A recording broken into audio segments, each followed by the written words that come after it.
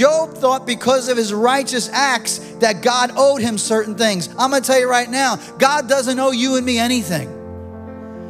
He doesn't owe us a thing.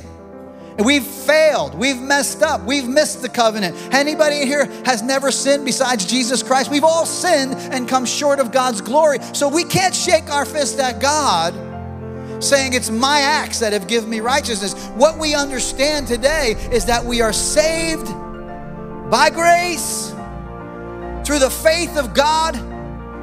It's a gift of God. It's not works, lest any man should boast. You have been born again. You have been made right, and you will have heaven as your home, because by faith you've accepted that I am not righteous, but the righteous one came to fulfill all the righteous requirements of the law, things I couldn't do because the law, I kept tripping over myself. Jesus did it himself. He purchased it for me, and he said, here you go. It's gift wrapped for you, salvation and eternal life.